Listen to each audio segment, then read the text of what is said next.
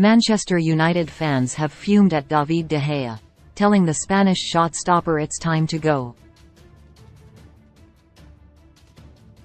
De Gea played a major role in Sevilla's first goal, minutes into Thursday's Europa League second-leg clash, when he rolled the ball to Harry Maguire.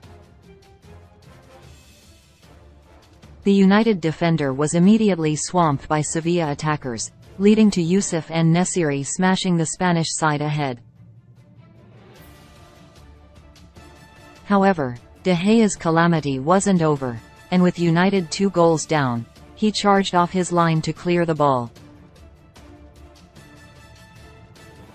De Gea misjudged the ball, and it rolled into the path of En-Nesyri, who accepted the gift with open arms to bag his second of the evening. One fan fumed, "If we were a serious club we'd actually just leave De Gea in Spain. Let him leave with respect before the relation turns abusive. I said it a few days ago," a second added. While a third tweeted, "De Gea played the same pass against Brentford. He needs to leave, he doesn't learn. David de Gea should be nowhere near the FA Cup semi-final at the weekend. Leave the P*** in Spain," a fourth fumed. And another added, "Maguire and De Gea need to leave, the sooner the better."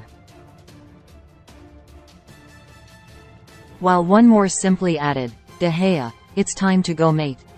Erik ten Hag's side now have to turn their attention to the FA Cup at the weekend, where the Red Devils square off with Brighton in the semi-final. And one United fan wasn't so optimistic. "Hopefully we get beat by Brighton on the weekend. Don't want to lose 8-0 to City in the final." United could end up with a Manchester derby in the final, with Pep Guardiola's side facing Sheffield United on Saturday.